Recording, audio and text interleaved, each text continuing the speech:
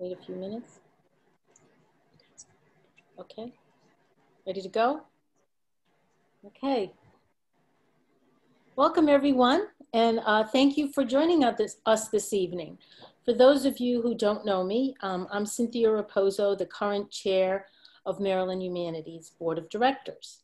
When Phoebe told us that she was leaving Maryland Humanities, we knew it would be a real challenge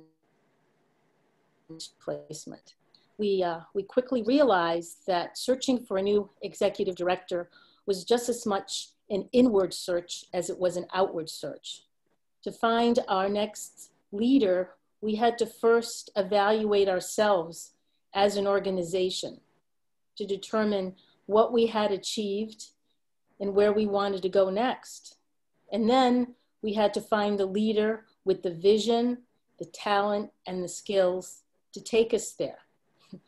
After a 6-month nationwide search, and it was an intense search because we had to deal with all the restrictions imposed by the pandemic, which I'm sure many of you know. We found Lindsey Baker in our own backyard. And over the past month and a half, I've had the opportunity and the pleasure to spend many quality Zoom hours with Lindsey. And I am convinced now more than ever that we have found the next right leader for Maryland Humanities. I'm also pleased that joining Lindsey in conversation tonight will be Yolanda Vazquez, a former member of our board of directors. And she's going to put her award-winning journalism talents in action for us tonight. Thank you, Yolanda, for staying connected to Maryland Humanities and sharing your time with us tonight. We really appreciate it, and it's so great to see you. You always put a smile on my face. One housekeeping note before we get started. If you have questions for Lindsey, we ask that you use the Q&A function as opposed to the chat function. The chat function is going to be open, but that's for you if you want to communicate with your fellow attendees during the program. And I think that's it. So take it away, Lindsey and Yolanda. Thank you, everybody. Thank you. Thank you. Thank you so much, Cynthia. It's always a pleasure talking with you, seeing you as well during this very difficult time in all of our lives. And it was always a pleasure to be a member of the Maryland Humanities. Now, I just have to show you something real quick. When I was a part of the board, this is my going away cup, by the way.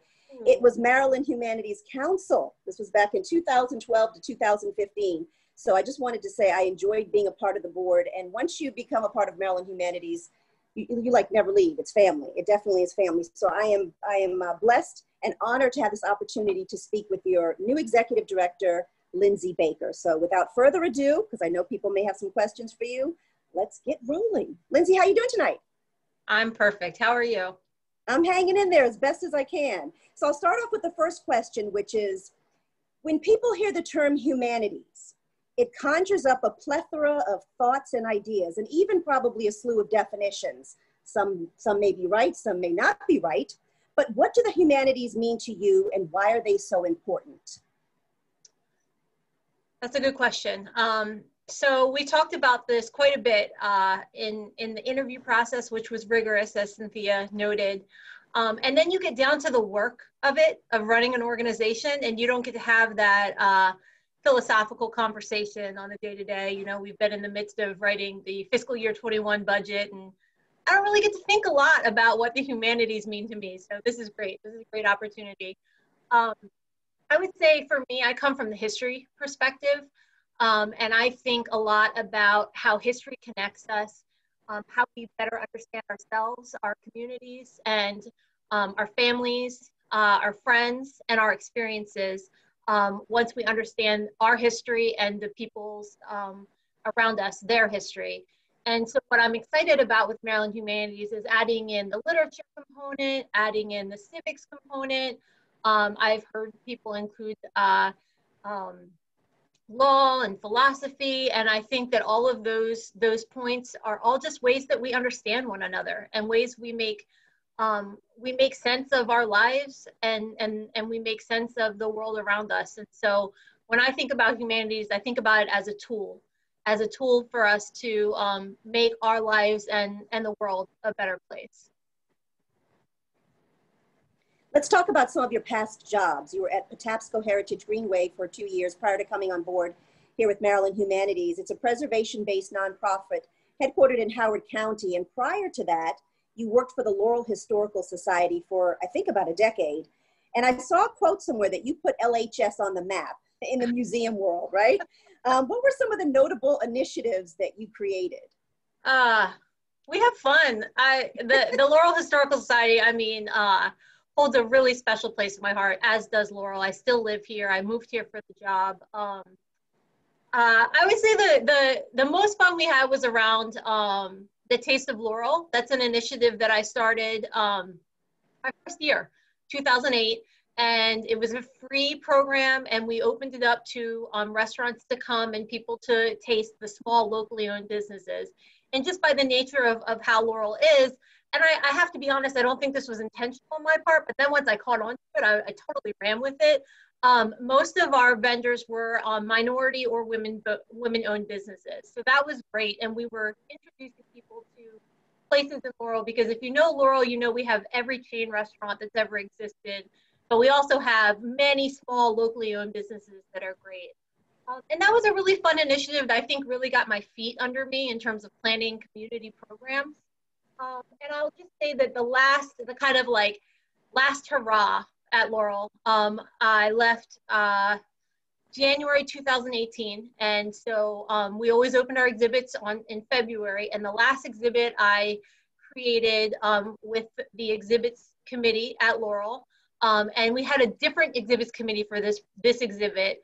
And it was about civic engagement in Laurel. And we had some people who felt like maybe we didn't have enough in collections when it came to that, but I really pushed hard because I felt like we were in a moment. I mean, remember what, September, October, November 2017 was like? We were in a real moment then in regards to civic engagement. This was before we knew who had won the election. And so that last exhibit talked about all forms of civic engagement. And I specifically felt really strongly about the portions that were about, for example, marches and their role. And that obviously really resonated with people in January 2018, February 2018, to think about what taking to the streets really means and how it can impact, the legislation and the people around you. So that was a great way to go out, I'll say. How fortuitous of you. And I swear we did an interview when I was working at Maryland Public Television. I went and I've got somebody looking. They're looking at the archives because I swear we spoke back then. But anyway, your involvement with these two organizations gave you firsthand knowledge of the work that Maryland Humanities does. So what was it about the gig that appealed to you? And it's kind of interesting, like Cynthia said, you were right in our backyard, even though they did a nationwide search. I think Maryland Humanities has a great name, especially in the history field in Maryland. And now I know for humanities organizations generally in the country, I think we have a good reputation. I'd always been a fan of the work that Maryland Humanities did. And I always felt that they were doing impactful, meaningful programming.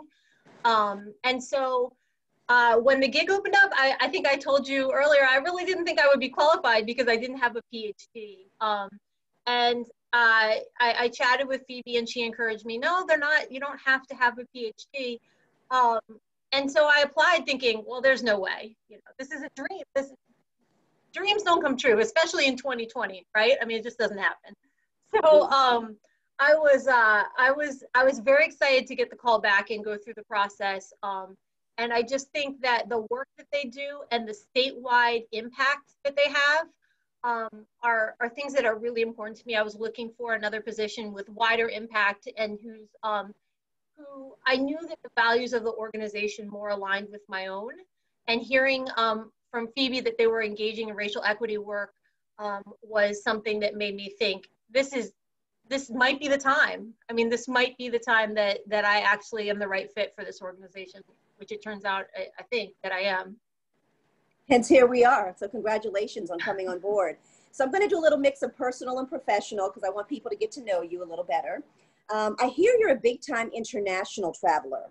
and you're very in tune with like the native experience, meaning you want people like boots on the ground to tell you and give you a look around. So where have you been, and where, once we have a vaccine, I assume, would you like to go?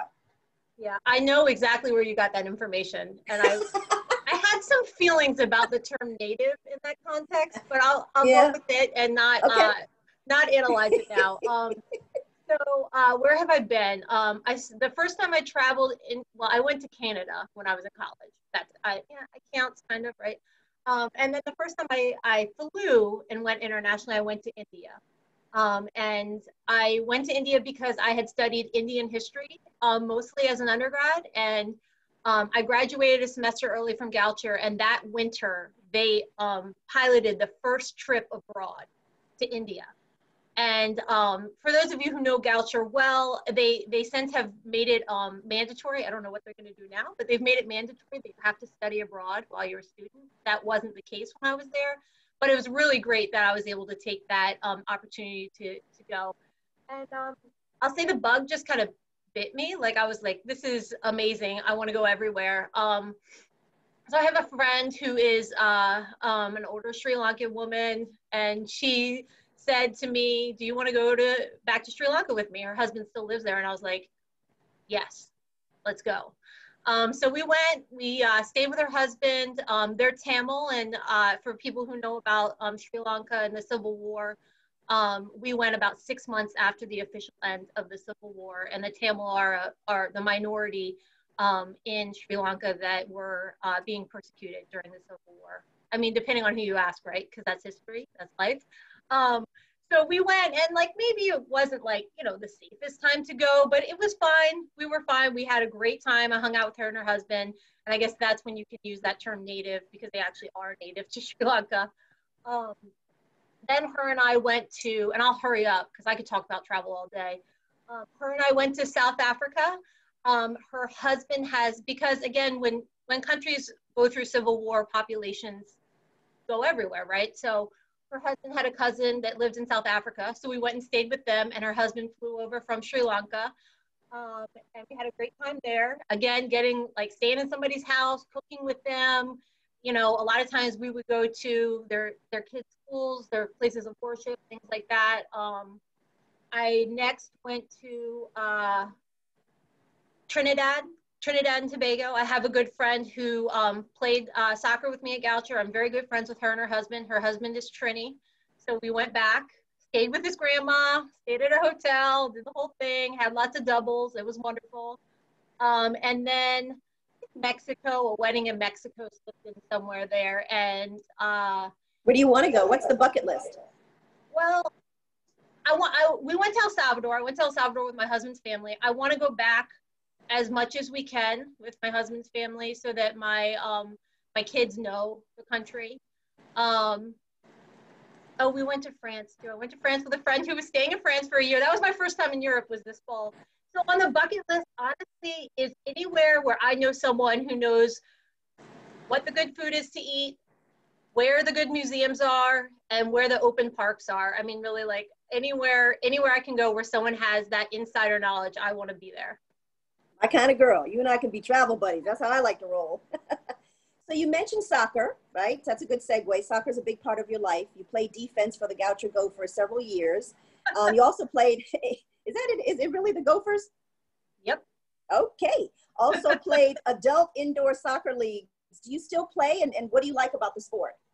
Wow, you did your research. I do still play, not right now because of COVID, but I played up until almost the end of my first trimester this time. There's not much that helps me relax in the way that soccer does. I'm really needing it, during this kind of difficult time. And I really appreciate the connections you make with people on the field. And there are some people I've been playing with. Some people I've been playing with since Goucher. I always have an open spot on the teams that I run for people from Goucher. But there's some people I've been playing adult co-ed with for 10 years on and off. And oftentimes they're not they're not white women, so they're different. And, I'm not sure how I would have met them other than soccer. And I have really strong kind of deep relationships with people I meet on the field and just continue to play with over the years. Cool stuff. I played soccer when I was younger as well. Kept getting, you know, really bad problems with my shins. So my legs were too cute. So I had to stop. I had to find another sport. I don't have cute legs, so I'm good. Yeah, soccer tends to be one of those rougher sports. So switching back to more on the professional level, and I know this from personal experience, you have a very, very experienced staff and a super, super strong board. How do you plan on leveraging those two entities to sort of propel Maryland Humanities to the next level? Yeah, so I would say I guess the first question would be, what is next level for us, right? Okay, there you go. And so I would say right now we're really deeply engaged in racial equity work. They started that before I came. They really dug in fall of 2019, and now everyone's hip to it, right? Like everybody's trying to do this work, and we're trying to continue it. And I see the board and the staff being central to that. We're trying to operationalize that work. So that means that it goes really deep. It's in everything that we do, internally looking at our policies and procedures, externally looking at our partnerships and our programs. And that I've been in organizations where I'm pushing that by myself or with a very small crowd of people. And so I would say that the strength of the board and the staff is that they really believe in this and they are vested in this work. And we might not know exactly how we're going to move forward with it, but I think that their belief and their investment is going to make us successful in this process. This next question sort of dovetails into the racial equity work that you're speaking of that Maryland Humanities is embarking on. So I read somewhere that you want to build a wider understanding of lives that don't look like yours. And you and I talked about this in our little pre-interview, but why is that so important to you? It's a good question. They're all good questions, by the way. Well, thank you. I don't know, because we're all people, right? And like, if I only understand my own life, then what is my life about if I only understand the context in which I live? And I just feel like there's a lot of missed connections because of cultural differences, language differences, of people who would really get along given the opportunity to know one another's backgrounds a little bit better. And I think that that's really important to me, that I don't miss those opportunities to know people just because we come from a different culture and therefore, you know, we just see things differently or we hang out differently or whatever. So I just think that's really important to me, is to not miss those connections and to not help. I want to build those connections as well within my friends and family networks. And I think one of the ways in which you do that, at least from our conversation, has to do with reading, right? Because as it's been talked about and documented everywhere, you're a bit of a bibliophile, right? You love reading books, and you were telling me about how you used to read books at the dinner table and, you know, sort of got chastised from your parents by doing that. But is there a certain genre of books that you like, or, you know, any favorite authors? You talked to me earlier about some of the books you've read, but what are you reading now? I mean, oh man. Right now I'm trying to finish Anxious People, who was a speaker, Frederick Bachman, who we had earlier from Maryland Humanities. It's a good book. It's not difficult to finish. I'm just, you know, a mom of 2 kids who need a lot of time. But I would say that when I was finishing at Goucher, I felt really strongly that there was just so much to learn. I could only read nonfiction. And I'm telling you this because I think it's a really interesting perspective when you think about literature and you think about the humanities. And so I finished at Goucher, and I had a friend who had taken African-American literature, and she let me borrow all of her books. And so that semester early that I was done school and hadn't started graduate school, I read all the books from her African-American lit class. And I realized how much I had missed the boat on reading, right? Because nonfiction's important, right? I can't be a history major and not think that. But literature is also so important. And so I think it's just so helpful in understanding other experiences in a way that nonfiction is just not the same. So I would say that now I read a lot of, I guess it's still called nonfiction, but telling me how to get my kids to like sleep and, you know, things like that. And then literature I save for like when I can think about things other than when to get my kid to go to sleep. Got it. Is there a book you'd recommend to any of us or all of us to read, like a must a must read in your files? I really should have thought about that beforehand, Okay. right? No, that's okay. But if you're a mom, and I would say, or a dad, or a parent, or a caregiver, let me rephrase. If you're a caregiver, there's a really great book that I've given to many of my friends who have been pregnant. It's called Expecting Better, and it's by a statistician. And she looks at all of the, I'm sorry, like maybe this isn't where you want the question to go, but that's where we're going, all right? So yeah.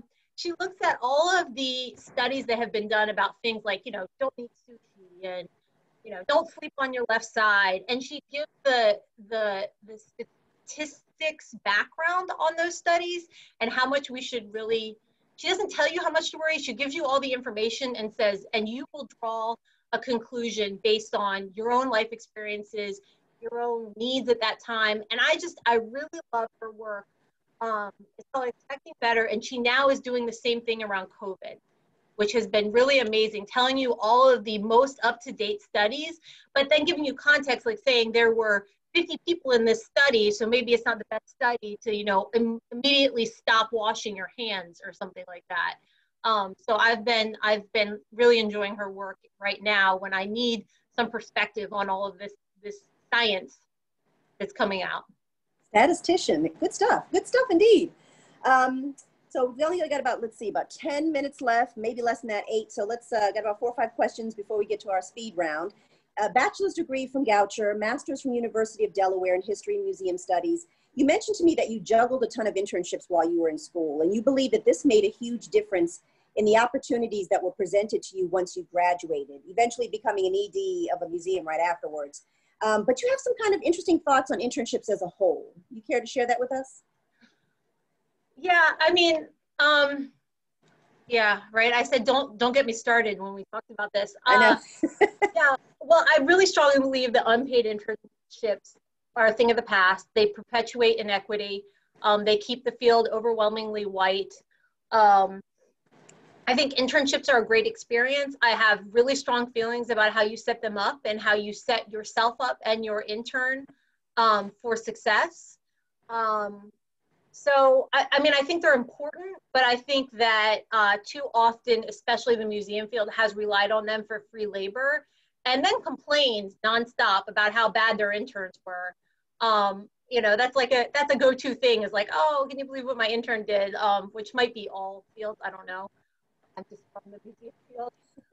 So I just feel strongly that they need to be paid and you need to be very intentional about the way you set up projects that benefit both your interns and the organization. 1 or 2 questions personal, then we'll go into the last 2 of the evening. You met your husband, Danny Cruz, in, I think it was 2011-ish. Is that how? 2015, actually. 2015? I had it a little earlier. Maybe I knew something you didn't know. Was it through the soccer league or some other way? We met playing soccer. Soccer. So he's from El Salvador, as you mentioned, and you have 2 beautiful kids, including a 4-month-old. And so God bless you for taking the time to be with us this evening. What are your thoughts on what aspects of your work at the Maryland Humanities you're most eager to share with your family?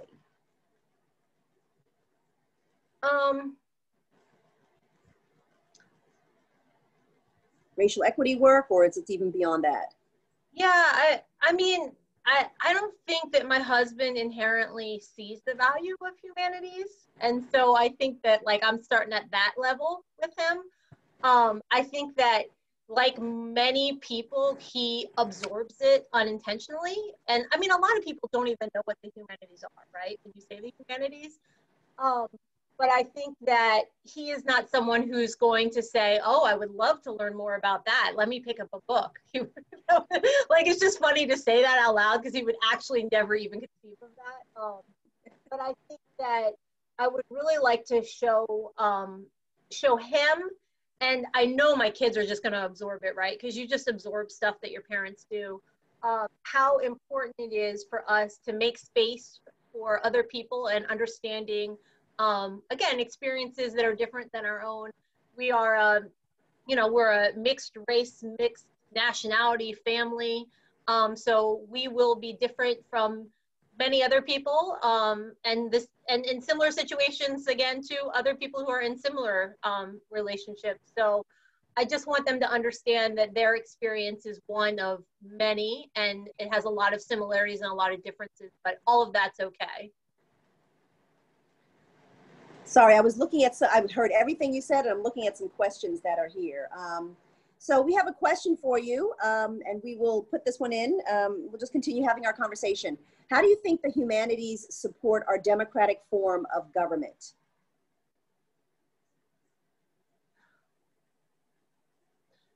I mean, I think a lot about the kind of citizen that I am, and I think that it's rooted very much in my education at Goucher. You know, asking questions, being analytical, putting what's happening into a context, whether it's, you know, whether it's history, whether it's civics. I think all of those activities make for a good democracy. And I think that the humanities has the ability to get us practiced at it again, right? And I mean, maybe not, you know, not everyone went to a liberal arts college and had this, you know, mentality pounded into them for 3.5 years. So I think that we at Maryland Humanities have the opportunity to open up those learning experiences, open up our minds again in ways that we may have, you know, gotten sleepy on or haven't really ever thought, you know, critically in that way. So I think that's all really essential. It's foundational to a thriving and, you know, successful democracy. You have 2 sisters, one of whom is a twin, Brooke. Is that true? What? You're a twin? You're doing a lot of research, Yolanda. I don't know what's going on. Hey, you know, I gotta deliver. I gotta deliver the goods. Are you identical or fraternal? We're fraternal. You're fraternal. So they're in education along with your mom. Is that correct? Did you ever consider that path, or do you think that education just sort of intersects with humanities in general?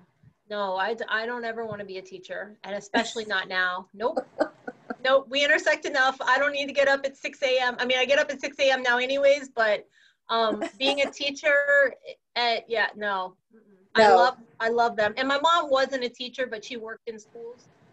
Okay. And my mom was an extremely, extremely hard worker. I mean, I think I am too, but they all work hours with a lot of kids. Like I liked the before times when I could drop my kids somewhere else and go do my work and not be around kids all day. But you know, COVID has completely changed the game on that. So. Yes, no, I know. Everybody has the utmost respect for teachers and those who are in the education field, because it has really flipped a dime on how that works. And I hear Brooke is here, so we can give a little shout out. Did you know Brooke was here? I mean, she signed up. Hey, Brooke. Okay. You don't have that twin kind of vibe thing going on? Actually, we like to do this. I knew she was here. I just didn't want to ruin the surprise. Okay. Okay, well, it's great to have her on board. So what is, you know, you and I sort of touched upon this when we had our pre-interview last week, but what would you say is your long-term vision for Maryland Humanities? I mean, what do you hope they do, create, and or become over the next few years, or however long your tenure will be with the organization? Sure. So like I touched on before, the racial equity work is really important to me. I am excited to be leading an organization that's ready and is moving forward with it, and seems completely invested in it. So long-term vision is that is completely operationalized. It's second nature. We think about it in the same way that we think about how we're going to fund a new program or a new position. So that's number one. For me, that's number one. I've also been playing with the idea of having some kind of foundational programs for Maryland Humanities, and then having some programs that we bring on, you know, we pilot it, we work with partners to spread it across the state, we get it going in those areas and help them or work with them. Maybe they don't need our help, right? And then we step back and it's their program. And then we move on to the next thing. And I think there's a real opportunity there to grow our statewide impact. I don't know, we're gonna do some strategic planning. I don't know if the staff or the board is interested in this model, but it's something that I think would make us more nimble and allow us to be more responsive. Because right now we're really, you know, we're full throttle. Like it's all staff, all working all the time. There's not a lot of room for last minute changes. And starting new programs. So those are kind of the two main things that I'm thinking about. And I'd imagine there's a lot of pivoting that's going to need to be done. I mean, you happen to take the helm of a nonprofit in the middle of a pandemic, and I mean, nothing like baptism by fire, right? And what I recall and remember from my many years of being on the board at Maryland Humanities and participating in so many wonderful events is that interaction that you would have going to, you know, an event that supported One Maryland, One Book, or if you were doing something for Chautauqua, or if you were going to, used to do letters of literacy or about literacy. I remember doing those kinds of events, or even, what was it, Maryland State History Day at UMBC. Like, there's so many things that come in my mind about Maryland Humanities, but it was always going to an event, going to a place and interacting with others. So I know you've only been on since like August 3rd, so it's been just a few weeks, but you are thinking of that COVID world, right? I mean, is that difficult to wrap your head around to create these kind of programs? Yeah, I mean, I think that our program staff has pivoted in a way that would impress anyone. But we're planning for next year. You know, we're writing the budget and we're trying to figure out what does next year look like. And kind of de facto in budget talks, we said, well, let's just assume the first quarter we're still socially distancing. And so we've written the budget with that in mind, but now the closer we get to November, the more I am realizing it's probably going to be past the first quarter. So basically everything we're doing thinking what changes can be made to put this online. And what I've encouraged the program staff to do, and they kind of just laugh, I think, at me, but I'm like, let's just think about it especially for Maryland History Day. Let's not think about it as, oh, we have to put Maryland History Day online. Maryland History Day brings in 30,000 students a year. Let's think about making it the best history day that's ever happened, but it's online. So what can we do that we couldn't do when we were in person? We have more flexibility. Let's look at this from a different angle rather than mourning what we can't do and think about what we can do now that we're online. So I'm hoping that type of mentality shift is happening, but it's difficult because there's some mourning there. Yeah, it's funny that you are mentioning that, because that is sort of a question that came into the chat room about National History Day and how wonderful that that program is, sort of a first-class program that Maryland Humanities has run for many years, growing support for the humanities across the state. But the teachers are so stressed these days, and the students as well. And I guess you sort of answered this, but the question is, do you see this continuing in this era of COVID? Is there a way to evaluate how successful homeschoolers have been in the National History Day in Maryland and apply some of those techniques across the state? So something of what you've been saying, well, just what you're saying now. Amy said it. It's her program that she's on board for. That's Amy Fetterman. Hope we can say your name, Amy. But yeah, so National History Day. You're just going to have to sort of be creative, I guess, moving forward. That's the ultimate answer. Mm-hmm. So we're going to do a speed round because we're coming up on that time. She's like, oh, it's okay.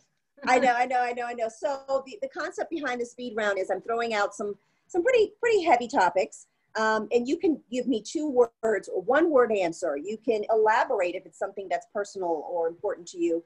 I wanted to keep it like 2 minutes, if possible, I'm sorry, for us to just get through it. And I don't even think we'll need 2 minutes. We probably can get through in a minute and a half. And then after that, I'll have 1 wrap-up question, and I'll open it up to everyone else who's watching. So, are you ready, Lindsey? Let's do it. Okay, I'll let you slide on the first one. The first one, just for everyone's purposes, was Me Too movement. So I let her slide on that one. Okay. We'll talk a little bit more about gender equality. That's not where I thought you were going. Necessary? 1-word answer. There you go. Necessary. Police reform. Way more than necessary, well overdue. Freedom of speech. Complicated. Climate change. Happening. She's got the 1-word answers rolling, boy. Digital divide. I'll do more than 1 word. That's fine. My sister who's on right now is a teacher for a KIPP school in Anacostia, and it breaks my heart when she's telling me about the digital divide for her kids. So, hey, Brooke, that's for you. students just not having enough computers to be able to do the work they need to do? Well, it's a KIPP school, so I think they've like built the internet for these kids. But Wow. yeah, I mean, there's a major divide, and I'm witnessing it in other places, and it's heartbreaking, especially right now. Yeah, we do hear a lot about it in the news, but unless you can deal with it on a personal basis, you probably don't even know. Immigration reform. She's like, where do I start? There's not enough time. Heartbreaking. How's that? Nope, that's a good one. I'll throw this one back in. We did it but this is the last one on the list. Black Lives Matter. All lives can't matter until Black Lives matter. Excellent. Thank you so much for participating in the speed round. That wasn't so bad, was it? I told you I love speed rounds, so that was great. But you were looking more for like, what's your favorite ice cream kind of speed round? I mean, I thought we were going there, but that's fine. Okay, excellent. Well, you did well. You did well. So before we open it up to everyone, I just want to ask you a little bit about, so how can people listening to tonight's Lindsey Love Fest support the humanities and Maryland Humanities in particular? I mean, what do you recommend they do to get involved? Oh, you mean other than give money? Well, yeah, because it's not always about that, is it? Oh, no, it's not always about that. I'm the executive director. It's got to be first and last about give us money. I'm not mad at you. Yeah, but said like in a nicer way, right? I would say supporting our programs and attending them, passing them along, thinking about ways that your work intersects with Maryland Humanities, and not necessarily just people who come from libraries or from schools.